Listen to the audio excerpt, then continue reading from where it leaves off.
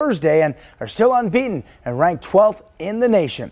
Meanwhile, Arizona wide receiver Dorian Singer has decided to enter the transfer portal. This after a breakout season with the Arizona Wildcats and busting out with 66 catches and over 1,100 yards receiving, leading the Pac-12. All this as a true sophomore.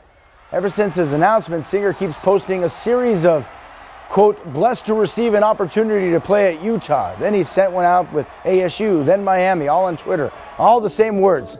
Looks like he's enjoying the attention right now, but hey, fingers crossed there isn't some sort of domino effect of other athletes on the Wildcat roster who enter the transfer portal, especially if it's programs that have the capacity to promise more NIL money and opportunities.